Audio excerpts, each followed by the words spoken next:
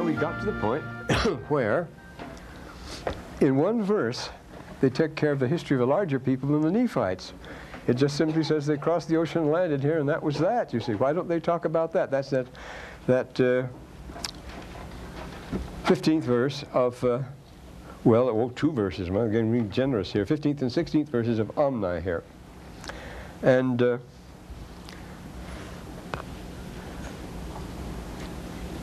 why doesn't he tell us more about why doesn't he tell us more about a lot of people? We're going to get a lot of that here. Remember, the Book of Mormon is the religious history of one family, and that's all. He's told us that time and again. The kings and the wars, they're all there, but they're in other books as far as that goes, and they're small things. And so we go on here, and he's going to tell us about it. They had many wars and contentions. I'm not going to tell you about them, because I'm not even telling you about the Nephite wars, he says. Their language had become corrupted because they had no records. How corrupted has it become? Remember, they had come from Jerusalem, but they were a mixed bag. When we talked about Lachish, we saw they were mixed that way. And they picked up people from everywhere. We don't know to this day, there's no agreement whether the language talked in Palestine in the time of Christ was Aramaic or whether it was Hebrew. Something was even Greek, as far as that goes. But their language became corrupted. Well, what do you mean corrupted? Any language you speak is the language of the people. That's what the lingua is.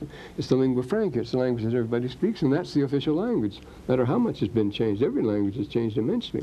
But they'd separated from Jerusalem for 350 years, so they couldn't understand each other. It was a dialectical difference. 2 years ago, we were visited by some cousins from the Hebrides. Those are islands off the west coast of England, up Scotland, up the north there. And we drove around the valley and showed them the sights, and they chatted merrily, but among themselves they went along looking at the sights, and we couldn't understand a single word they said. They spoke straight English, but we couldn't understand one word they said. I had to translate the thing for us. Well, how could that be? Our families both left England at the same time in 621, and they stopped there, but the rest of the family went over to County Antrim and in Ireland, the west coast of Ireland, settled there, and went on speaking English, the very kind we do today, just the same thing today. In fact, we speak that dialect here. A west country English dialect is what we speak. That's our Western R and so forth. So we went on and spoke our kind of English, but they stayed in the Hebrides, and for 350 years we were separated, and now we can't understand them. That's exactly the amount of time here that these people have been separated since they left Jerusalem. These people went over, they spoke theirs, they didn't have records.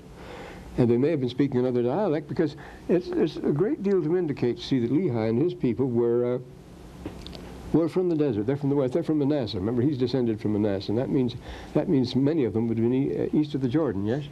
Is it possible that with the Mulekite migration that there were Phoenicians? There could have been all sorts of a mixed bag, because they got a lot of people together. Anyone who was going to get out. Remember, this member of the royal family was there, So there could have been and Israelites. he had circulated. Remember, was it this the little kid? Who had gone around to the villages. He was a member of the royal family. He was the youngest one, and he was the one who survived. They got out when they heard the news, because he was busy warning the others, visiting the others. That's on Yahoo. With the Nibley? Yes? Could this also be perhaps where they got the name Timothy from? I hear that Timothy is a Greek Oh, no, name. the Greek names. Remember, we said that before. In Lehi's day, Palestine was swarming with Greeks, important Greeks and so forth. Remember, it was Egyptian territory at that time, Egyptian culture, and the Egyptian army, Necho's army, was all Greek mercenaries, almost entirely. We have inscriptions from that very time. Up the Nile, at Aswan, inscriptions from the mercenaries of the Egyptian army, and they're all in Greek. So Greek was very common, especially the name Timotheus was very common. Well, that was a common name on Cyprus, and of course Cyprus was Greek at that time. No, remember, there's a great mix-up here, and it continues right over here. We're going to see a lot of it. Well, this isn't what gets us so much as in 350 years after the Norman and Saxon English, see, the superior, the people with the records come in, and they take over, you see. And that's what happened when the Normans came into England. The Norman minority mixed with the Saxons, and within another 350 years you had Chaucer's English. So these things take place that way. But this is what happened. Now, notice back here, it mustn't overlook just the people of Zarahemla, but there was a man called Zarahemla, a leader called Zarahemla among them. He seems to have been a very genial duck. He agreed to all sorts of things. He united with Mosiah, agreed to have him made king. Notice in the 14th verse here it says, and also Zarahemla rejoiced exceeding. He was just too happy for words to find out about these records, the plates, because they brought the plates. They knew about that. He was a leader, apparently. He knew more about it than most of them. And then here, and it came to pass after they were taught in the language of Mosiah. Would that take years and years? No, that just a week or so to the language, being the two dialects, begin to understand each other. It wouldn't take very long. And gave a genealogy of his fathers according to his memory. Well, yesterday I had my home teacher, it was Brother Mosiah, Amosa, who is a huge Samoan. His father's a chief there.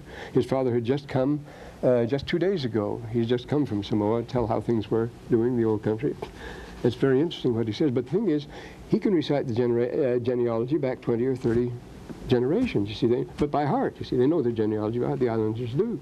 And that's the sort of thing these people had done. Zarahemla knew it by heart. He was the chief. Zarahemla gave a genealogy of his father. See, this isn't the people, this is the man speaking. And he was their chief, we'd say, of his fathers according to his memory, and that's the way it's done.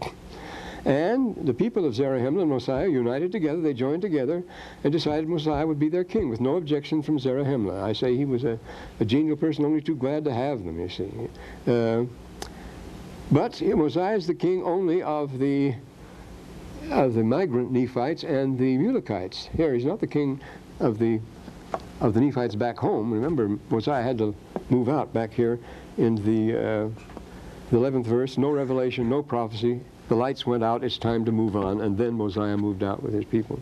And he took the records with him, so he was a person of importance there. And here's another one.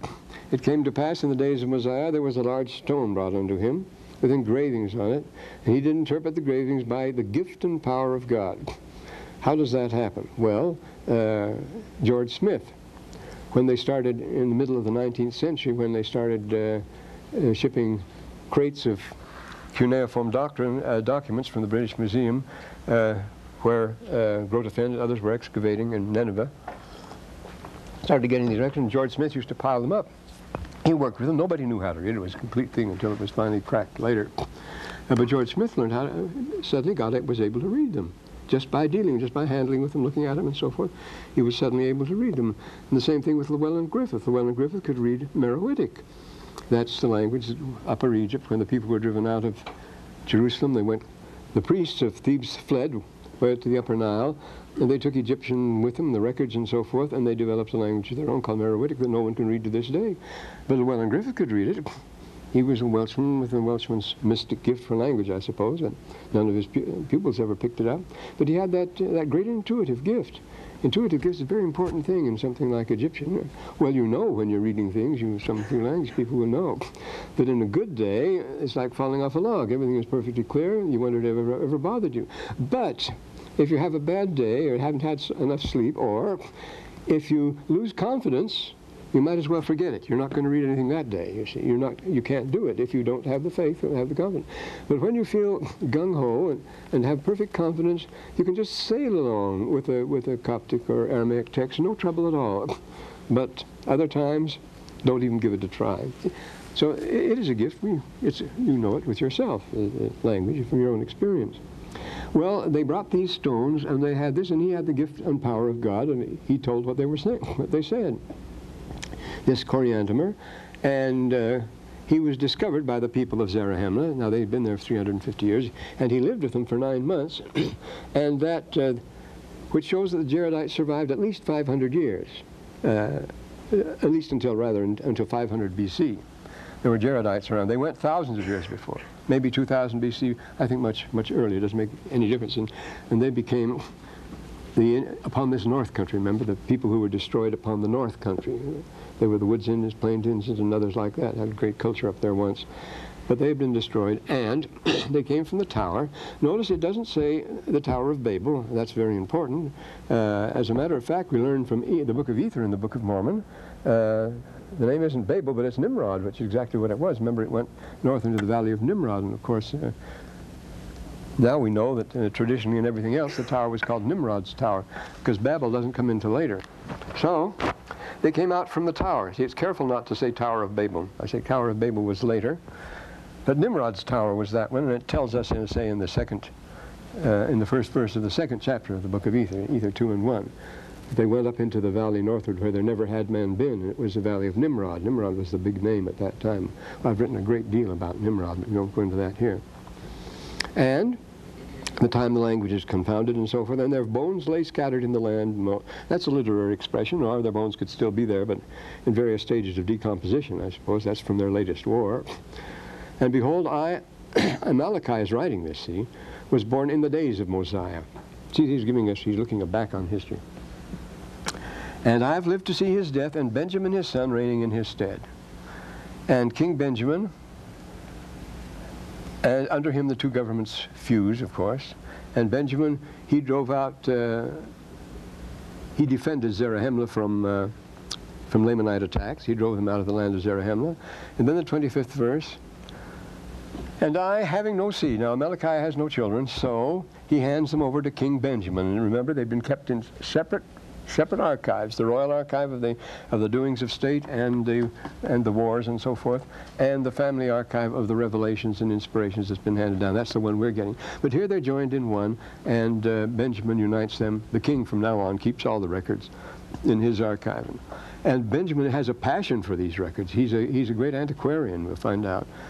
He's keeping the records after he ceases to be king. He still keeps the records.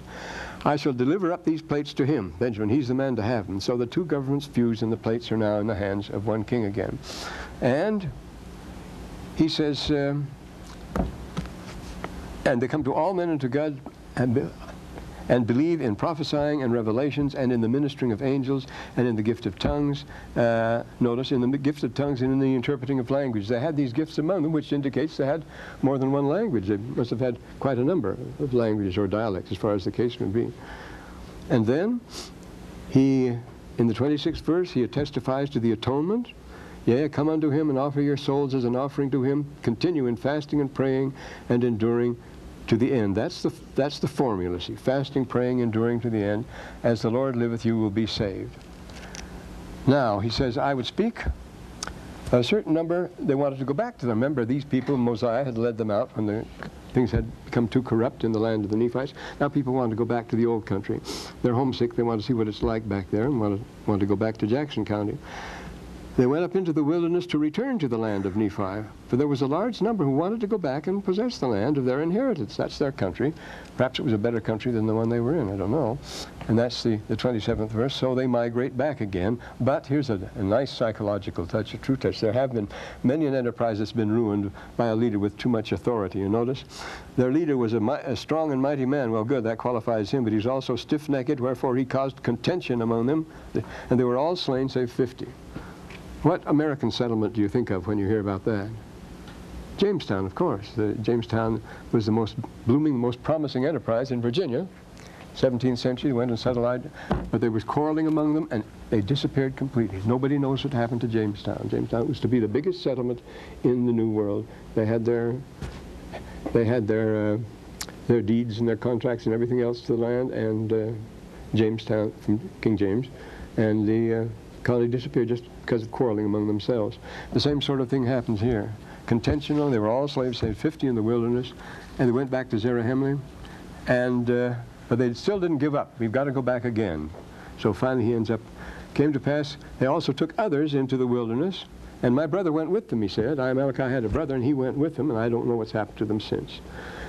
Now this shows the planting of the tribes and the customs. They're moving all over like this. We're just following one line, a red line of history here.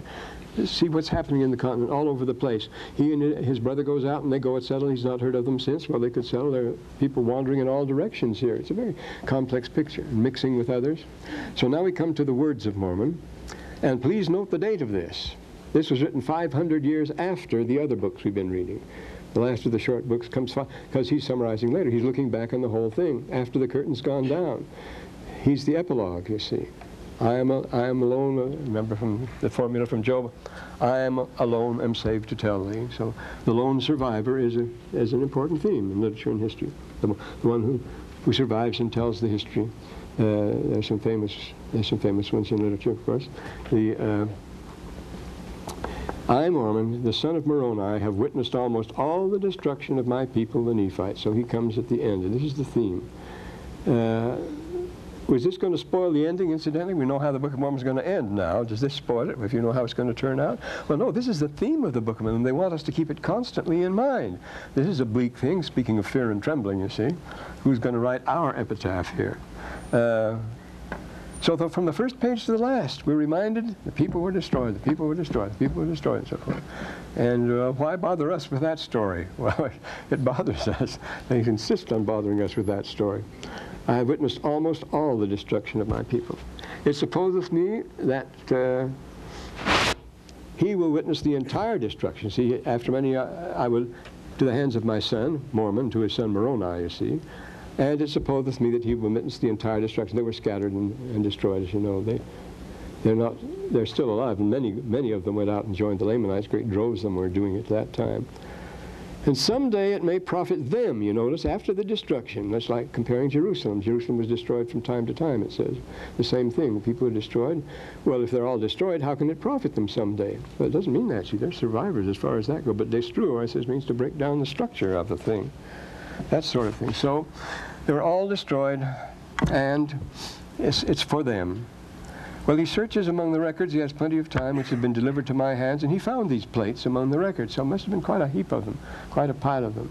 From Jacob down to King Benjamin. That's the books we've just had here. He's just given them to us.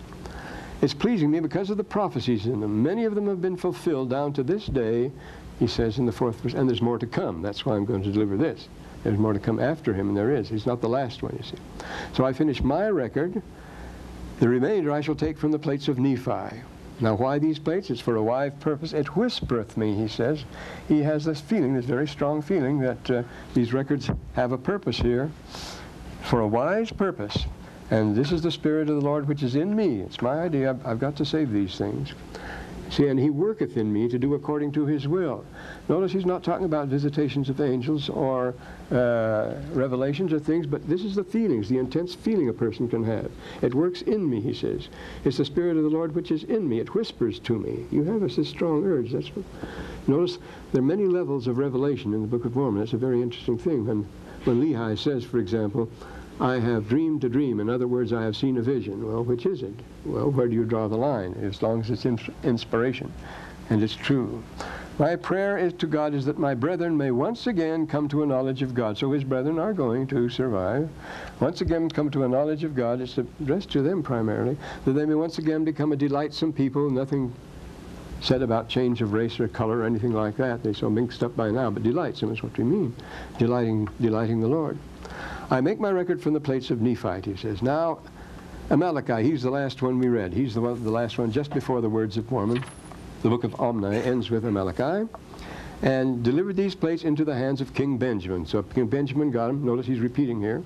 And he took them and put them with the other plates, so the two records are now combined, which had been handed down by the kings. From King Benjamin, from generation to generation, they've been handed down then to my hands for 500 years. More than 500 years, actually. And there are great things written upon them, out of which my people shall be judged. Now, Benjamin had some contention among his people. Notice he picks up with Benjamin. That's where he's going to start. And here in these two verses, he confirms what Omni told us, what we're told in the 24th verse here by Malachi, where he talks about by Malachi. He says the same thing. The King Benjamin gathered together his armies and stood against them with his sword, and he drove out the Lamanites and brought peace to them. What about this sword of Laman always popping up? But remember, in ancient times and medieval times, nothing was more valuable than a good sword because nothing was rarer. The steel of a Damascus sword, we're supposed to say, it doesn't make any difference. The steel of a Damascus sword could cut through an anvil. I mean, so it is said. And when you had a sword like that, it was extremely precious. Now, you know the most famous sword of all, the sword in the stone, which was which sword? Excalibur, wasn't it? And that sword was handed down. The person who had that sword would have more than more than human power. And so swords, there's some famous swords. Salahadin had one.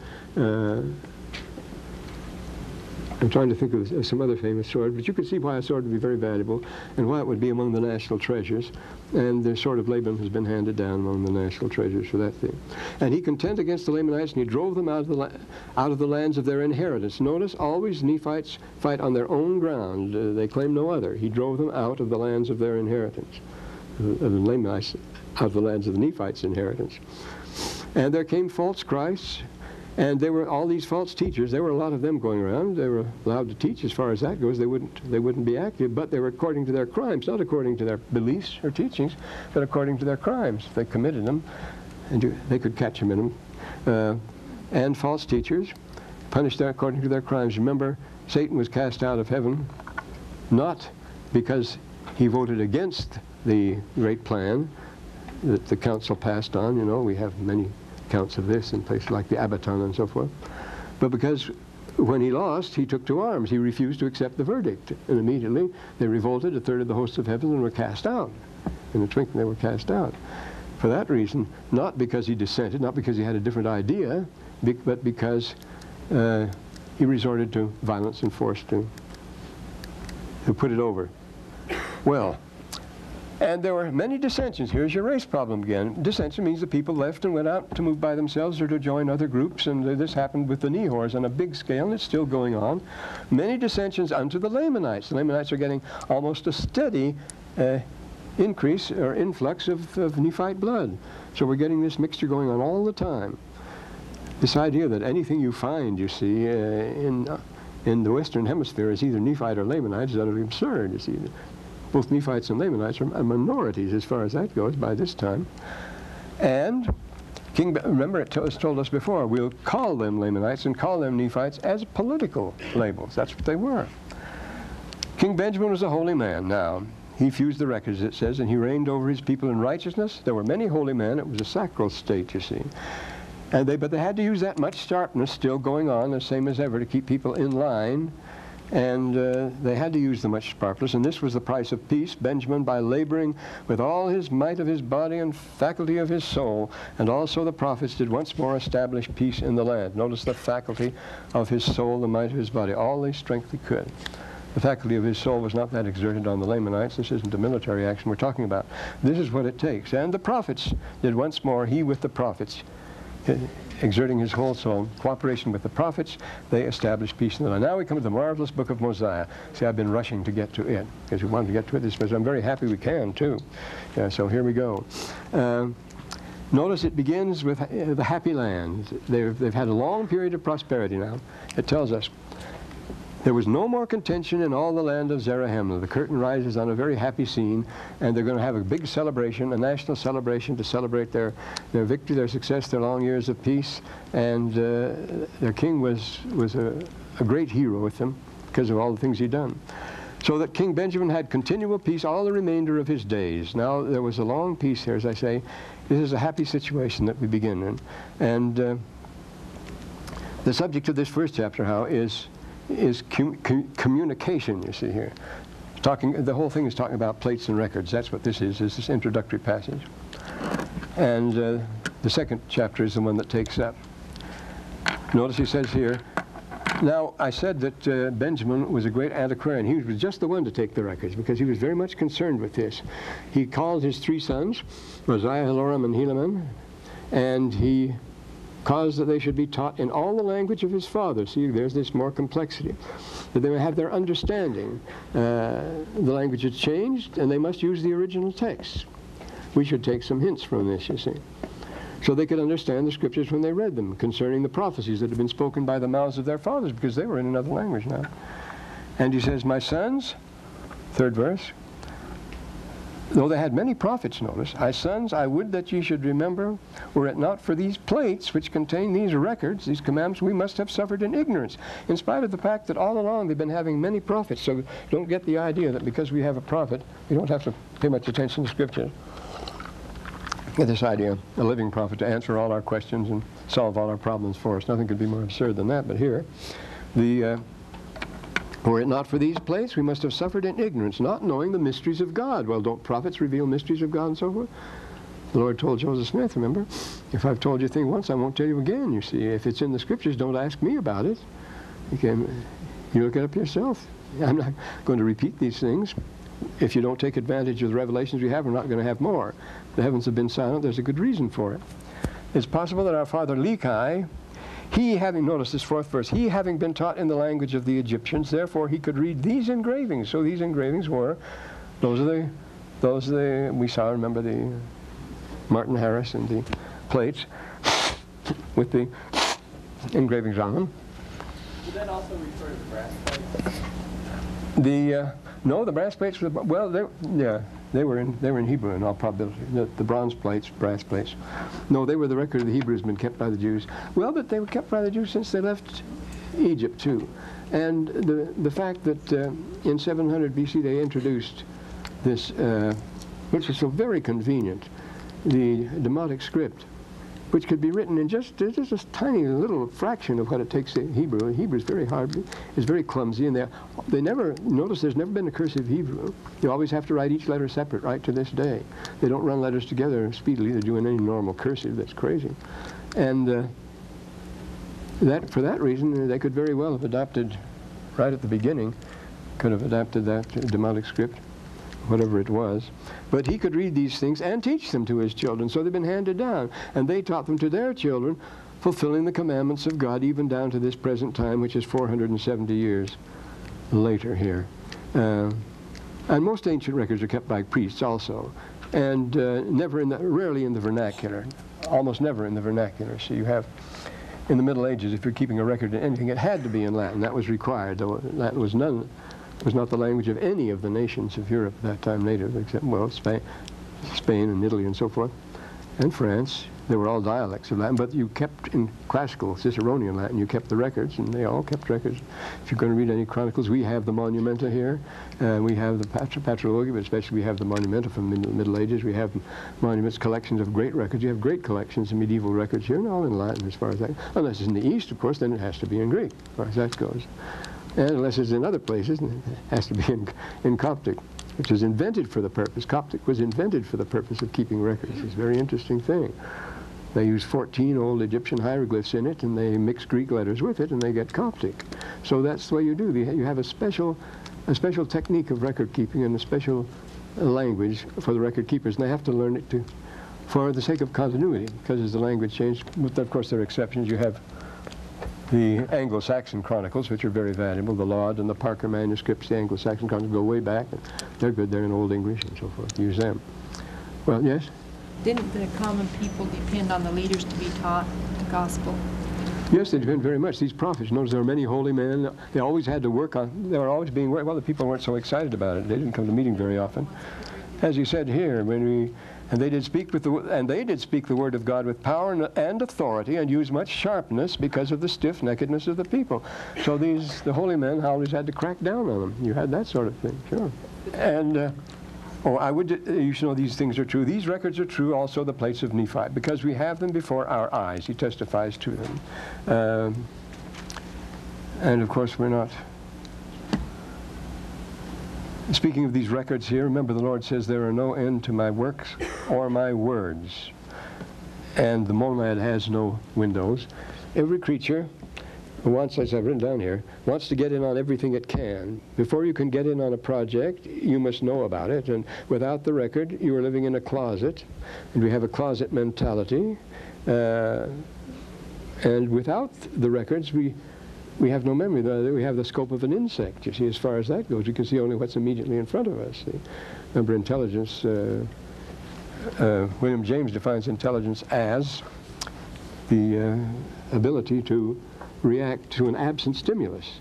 If I can react to an absent stimulus, I must have some imagination, something that isn't here. But a bug can only react if you touch it, also, if you're immediately in its presence and so forth. Of course, a lot of animals have instinct. They know about absent stimuli, preparing for earthquakes and things like that.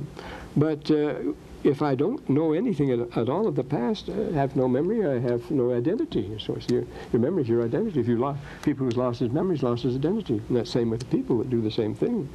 And we feel sorry for the insect It doesn't know what it's missing, you see.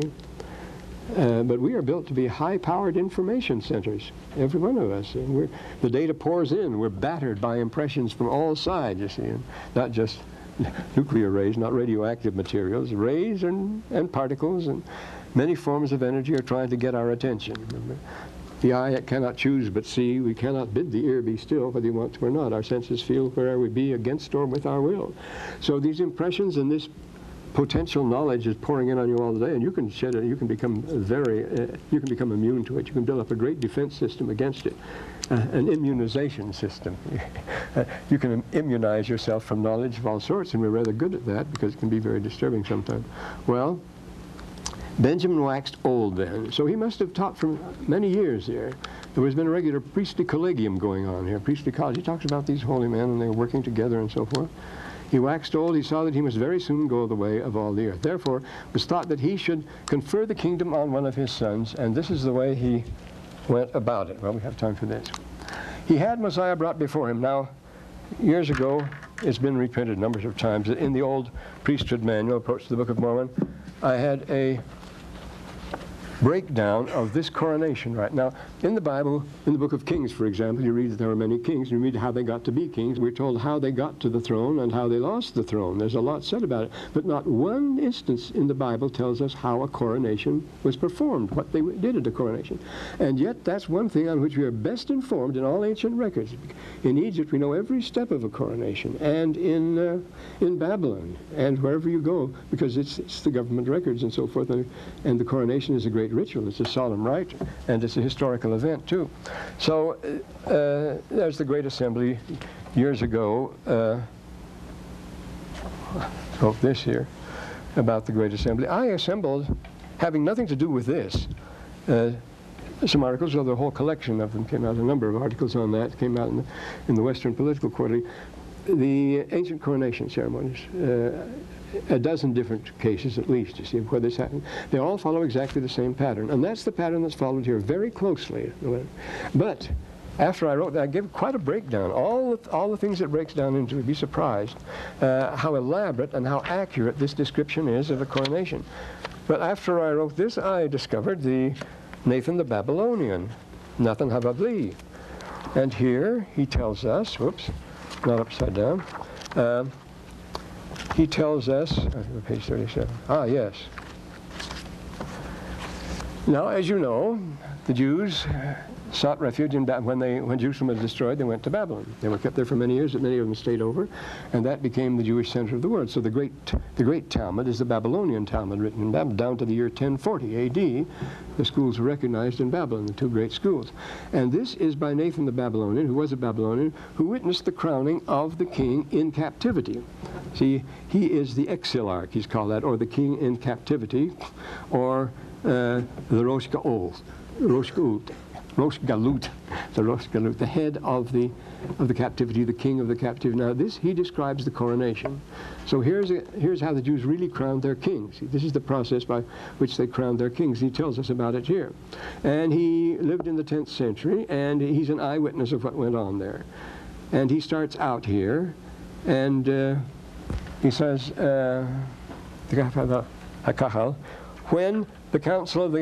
when the council of the Kahal is the whole community. Our word ecclesiastical comes from, it doesn't come from that, but it's supposed to, means the calling forth. Well, it's the Greek equivalent. The calling forth of all the people in a general assembly. And it's when the Dagat, when the council, the ruling council of the whole community of the people has agreed on the appointment of a king to rule in captivity. This is the way they go about it. Then they elect two heads. They invoke the two heads. Boy, I'm 3 sheets to the wind today.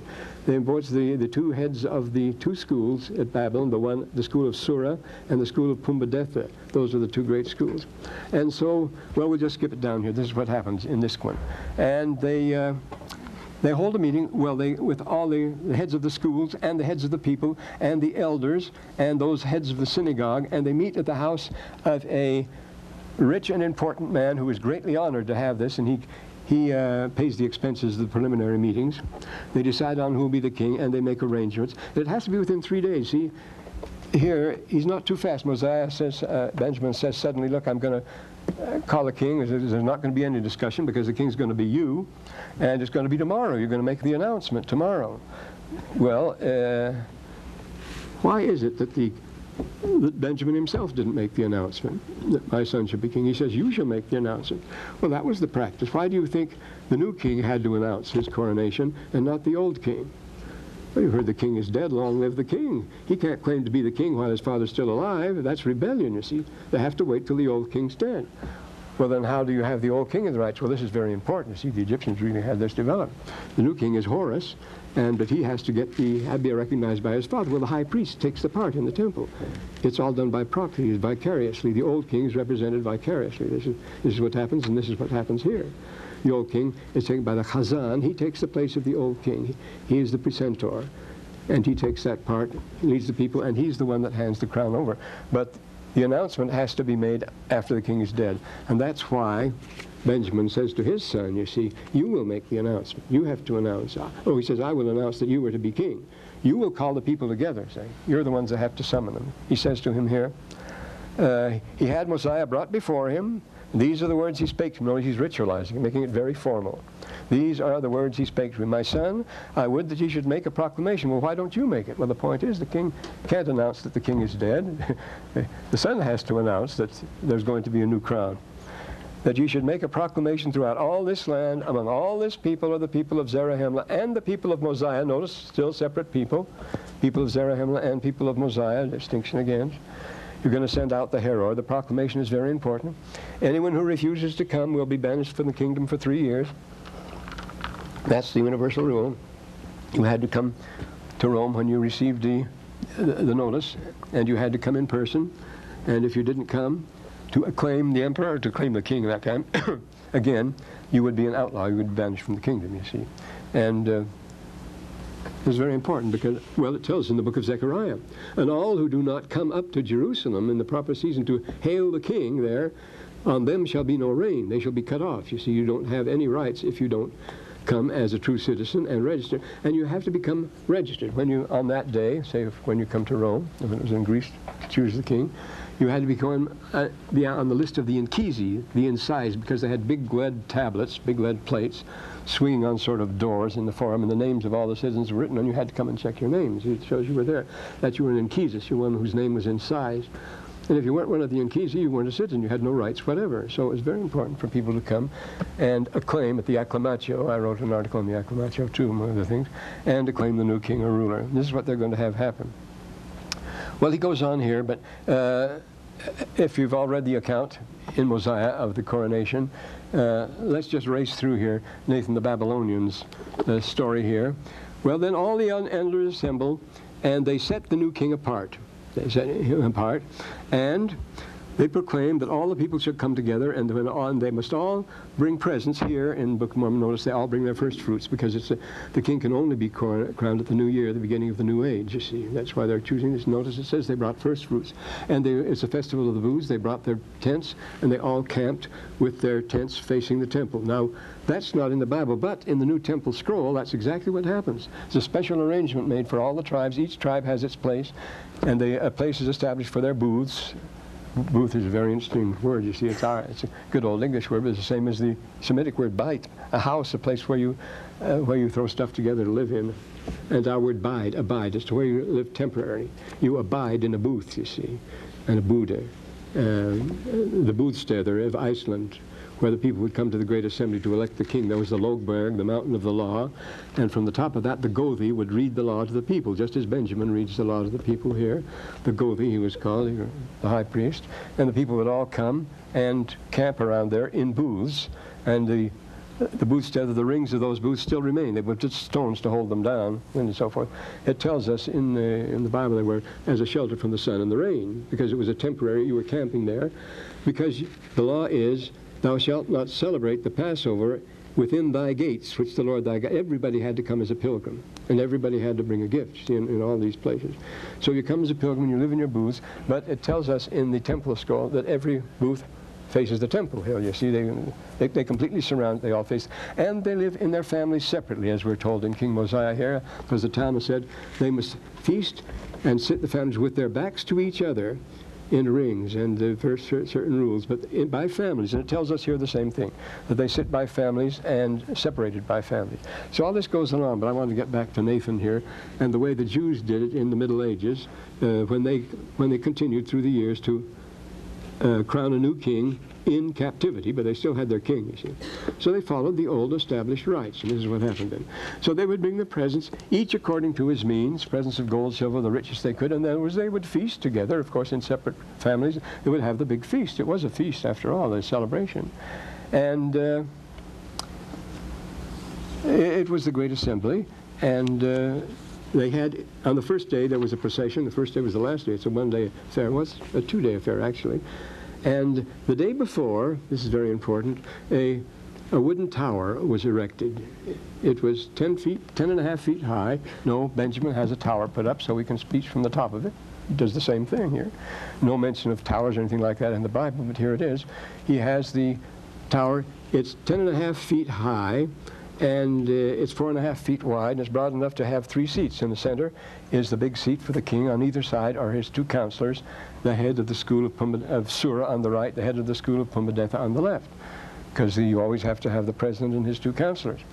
But the king is the one who sits on the central throne.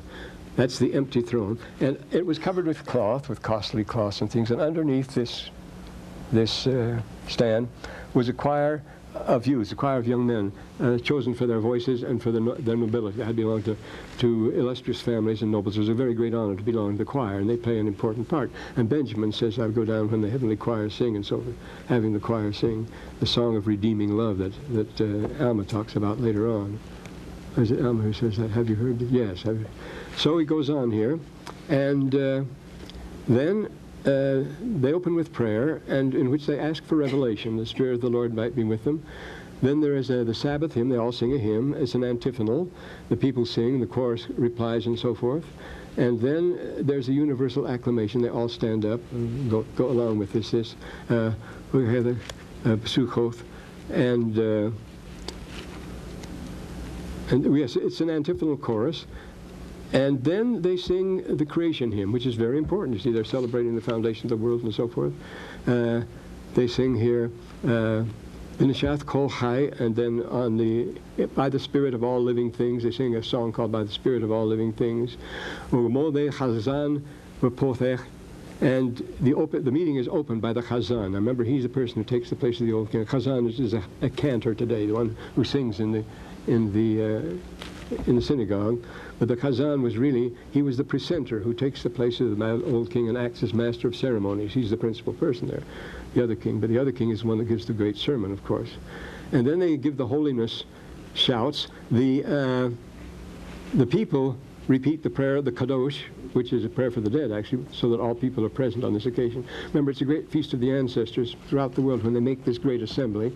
It's a feast of the ancestors, and the Kadosh is actually the hymn for the dead, and has to do with work for the dead. But while the people say it in a low voice, the chorus under the thing gives the hallelujah shouts there.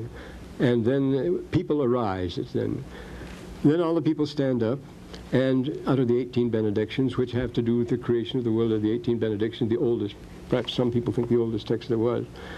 And then they're all seated, and then the king appears. It says the king has been kept in concealment until now. He mounts the tower, and then he enters on the tower. And of course, all the people arise then, and then he sits down. The people remain standing while the 2 counselors come in and sit down on either side. They sit down, and then all the people sit down again. But there's farther than that. There's a proskinesis. They fall down, you see, in the presence of the king.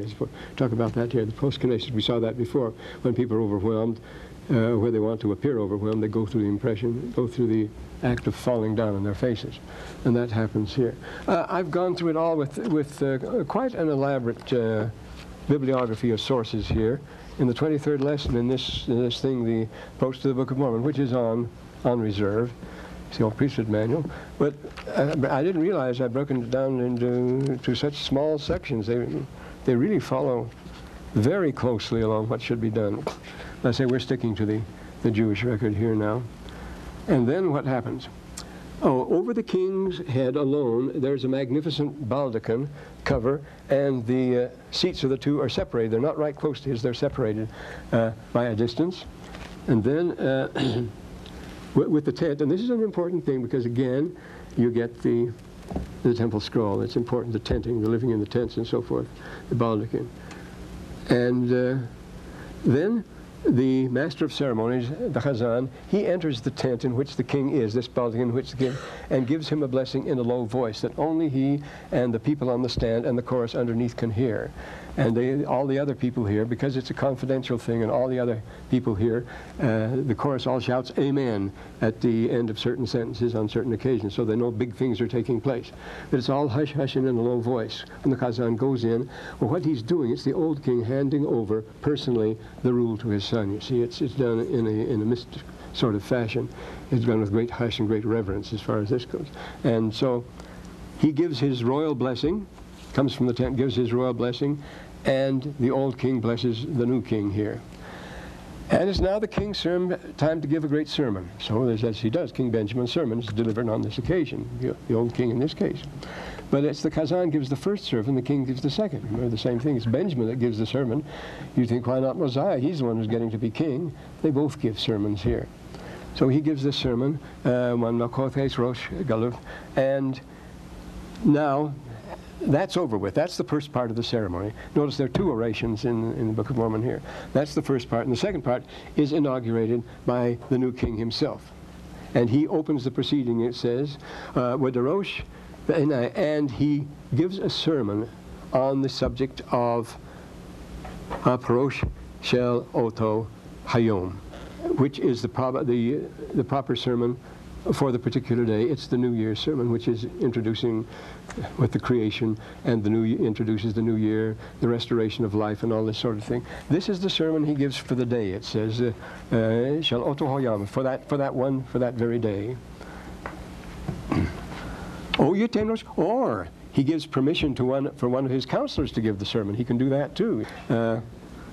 And it's very interesting, there was an interpreter there, because they're not speaking the language of the people here. The whole thing's being held is being in Hebrew, and these people are speaking Aramaic. They've been living in Babylon a long time.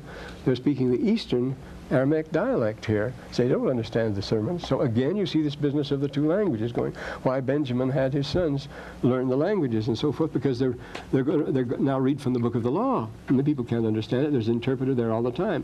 In the next, the king himself personally interprets the book of the law to them. That's exactly what Benjamin does, Mosiah does. They interpret the law to the people.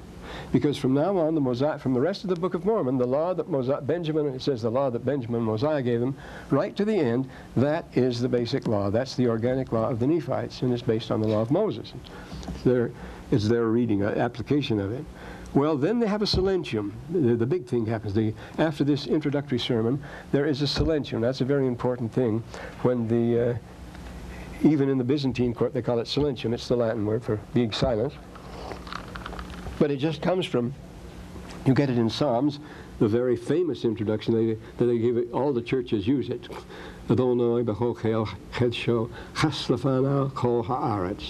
God has entered into his holy temple, let all the earth hush before him. That means be quiet. When God enters the temple, then there must be an absolute hush, and boy, do they insist on it here. If anybody breaks the silence by so much as a tzif-tzif, it says by so much as a tzif-tzif, which means a whisper or a twitter. I love the Hebrew word for birds. It's chirp, tzipor. You can't say the word without chirping like a bird. And that's what the word is. You just write it out like that. But anyway, it says there not to be a twitter, not a sound, and so there's a silentium when in the Meistersingers. Remember when they're going to inaugurate the mysteries of the guild of the musicians guild. First announcement is 1, 2, 3. Silentium, silentium, mach keine Reden, kein Gesum. Be silent in all his presence. And this came from the Byzantine court, which came from the Persian court, which you find all over the Old World. The important, well, I say you actually find it in the Old Testament too. That very famous saying, the Lord has entered is in his holy temple. That all the earth chas lefana means hush. That's simply our word hush. Chas lefana, hush before his face. Kol haaretz, all the earth. And so they do the same thing here, and in this Babylonian version, and they demand absolute silence and awe. And then when the Chazan starts reading, he covers his face, and if anybody whispers or says a sound, he recites the whole speech with his eyes closed. And if anybody utters a sound, he opens his eyes and looks at them, and it says the people are overwhelmed by the most unspeakable ema w'ra'ada, with unspeakable fear and terror, because he's in an inspired state. It's the same thing of here. Remember, we feel the people are smitten here by the things they hear. But if there's any lack of discipline, any whispering, as it says here, that's the word it gives them, it's for, he opens his eyes and gives you one look. Remember, he has his face covered with the talit. It says the talit. And with that look, is absolutely petrifying. The people just freeze, all of them, it says here. And so he carries his question, and he gives the sermon from the law, and then there's a question period. There's a certain old man, a learned old man, who is supposed to reply for the people when a question and answer period. You can answer anything you want. And again, remember, there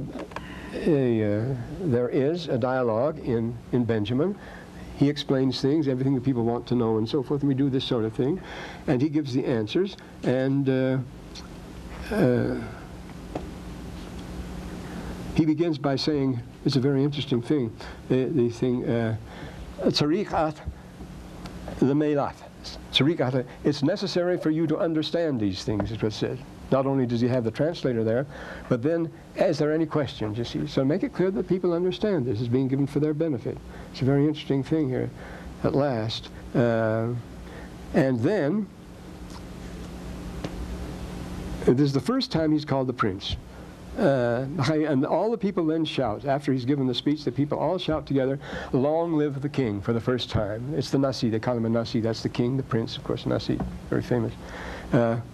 Rosh Gala, long live the prince, the ruler of the captivity, the ruler of the people. Well, Gala means revelation, people, means both, all sorts of things. A thing which is an unfolding or revealing and so forth. But then they shout, long live the king. Now he's officially the king at last. They finally acclaim him, long live the king. The Cheochem and the Cheye, and long live, and long may we live, and long may the people of Israel live.